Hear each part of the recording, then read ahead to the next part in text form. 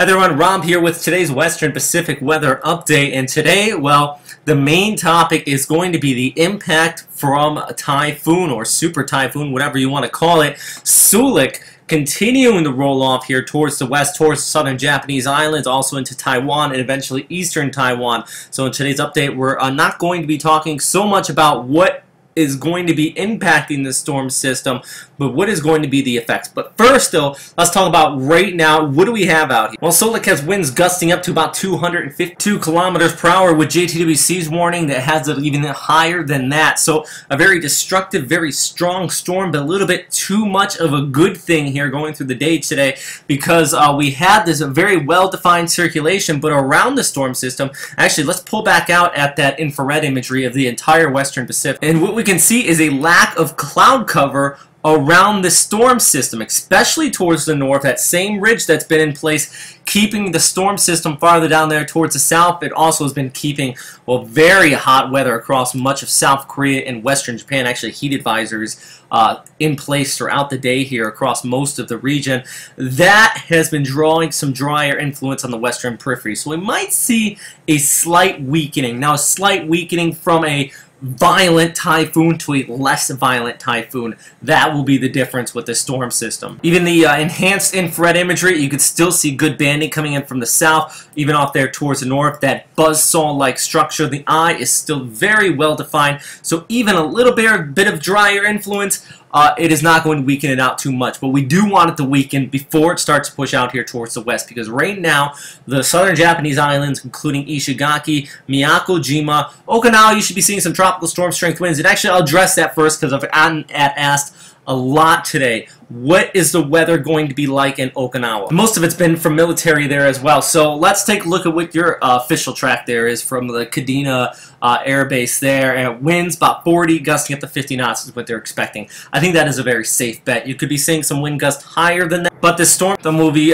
passing well to the south of Naha here and eventually off there towards, well, what we have here in the Ryukyu Islands, Miyako-jima, Ishigaki. And as we can see here, though, let's look ahead into, well, Friday. You start to see some of these winds kick up, but that gradient force, the strongest force winds are not going to pass over Okinawa. The storm's going to pass well towards the south. This is where the core is. That's where the typhoon strength are, and this is probably right about this time by Thursday overnight going to Friday when I think the storm system is going to be at its peak, at its strongest. It is going to get some more moisture a little bit farther off here towards the west, suck in from the southwest monsoon over the Philippines. That's why I do expect some enhancement. If we can roll down here a little bit farther towards the south, we are going to be seeing some enhancement out of this into a few areas there into northern Luzon, but the bulk of the severe weather obviously will stay off here towards the north. So tropical storm strength wind there at Okinawa. Also along the east coast, don't do anything stupid. Don't go out into the ocean. Stay away from the beach. Waves will be kicking up very high, 5 to 6 meters high, very well likely. Not storm surge, actually waves cresting offshore. So some dangerous stuff. Where we will be seeing the storm surge up that high, 5 to 6 meters, plus the waves, plus the tide. Miyako-jima, Ishigaki, these areas are going to get hit hard by that. Take a look here from the European model. This is by, well, a Friday night. We're going to be here the whole time giving you updates here, and this is going through Friday night. Miyako-jima, Ishigaki really getting slammed hard, but we're looking at a landfall there around Liang County there, just towards the south of Taipei. Keelung City is another area that's going to get hard. You're going to start to see these northerly winds come on shore going through Friday night. And these areas, that's where you're going to be seeing some storm surge out here, those high waves and the gustiest winds. And let's look ahead as the storm starts to pull away from the southern Japanese islands here and starts to move out towards northern Taiwan into Saturday, well, the early morning hours. This is actually Friday overnight into Saturday. We see a landfalling. So a landfalling night storm, at least according to this model. And as far as model outlooks go, the ECMWF, within a 48-hour period, it's a high resolution. You see this is much closer than GFS. Actually, I'll pull up GFS just to compare this with you, because I don't want to just show you one model. We're going to look at the official tracks near the end of this update. It's actually farther off there towards the north. Right now, JMA and JTWC pulling it right through this area here, so kind of right in the middle of it. And with that said, though, I would go closer with showing you these examples here with the ECMWF model. I do think that ridge of high pressure is going to continue to remain in place. It's keeping those temperatures hot up towards the north. It's a very strong one. So this is going to just clip there in the northern portions of Taiwan. We have these winds coming onshore. These areas, especially some of these bays right in here, could be seeing the highest storm surges as we go through the overnight hours. But then the other main threat, and we see this in Taiwan and time again, is the heavy rainfall. Once this comes on shore, you have to remember there are some pretty large mountains out in this area, and they always squeeze out the moisture from the storm system. So it's landfalling Category 3 or Category 4 equivalent on the Saffir-Simpson scale. But you can see even these isobars really pushing together right in here. That is the European model, taking in account the mountains out here. And then as we pull ahead here, you can see the bulk of the precipitation right there in central Taiwan. So there's a risk of flooding out here, a very serious risk of landslides as well, as that does continue to push overhead.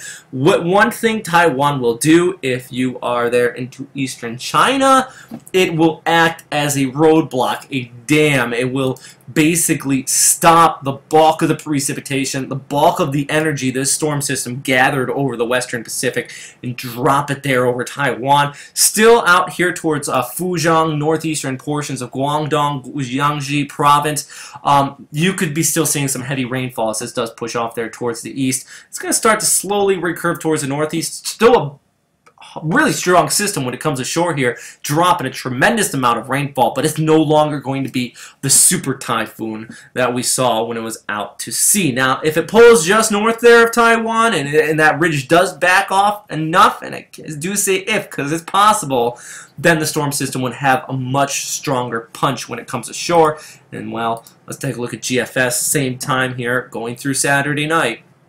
It actually, well, it shows it a little bit farther there towards the north, but it does go off that way with much stronger punch before making landfall. Now the official track from the official agency, the Japan Meteorological Agency. Always remember we are not official, so please check in with them. Showing that storm system rolling off there towards the west, just south of Miyako-jima and Ishigaki. That puts them right in the right front quadrant.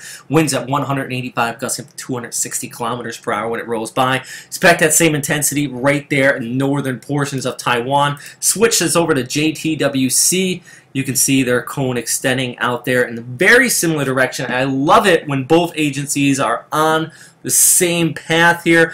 I don't have it on here, so we're going to go away from the information, the Tropical Information Center here at the webpage, over to Taiwan's Bureau of Meteorology and see what they're saying. You see that track pulling off there towards the west, just clipping right over Taipei, same as the other agencies. Three agencies on the same track. Granted, two of them are just WMO approved, but yeah, I do think that it is going to move off there just south of Ishigaki over through Taipei, Taiwan, bring those high winds, storm surge near the coast. A lot of rough weather here. Okinawa, I know I've been asked it over and over again today. You're going to get tropical storm strength winds. Stay out of the ocean. Stay away from the coast. That is my advice to you, really, as this goes by. It's not going to be one of those storms you would remember. Alright, if you watch this whole update, thank you very much. If there's any other questions, comments, or suggestions, please post them down in the comment box below. Let me know you watched the whole update. I always appreciate that feedback. Also, going through Thursday here at 03 UTC, we will be doing that live interactive update, a Google Hangout, also simultaneously streaming it on YouTube, so you can just post your comments into the chat room here at the Tropical Information Center, or you can post it on the comment box on YouTube or even on our Facebook page. Any place you want, we can field those questions for you if you do have any last-minute questions about what's going on here. Right now, I would just say listen to the official agencies. Just prepare for it. Always be prepared out in the Western Pacific for a tropical system. Always have those supplies ready because these stuff can really pop up in a very quick amount of time. And stay safe out there, everybody.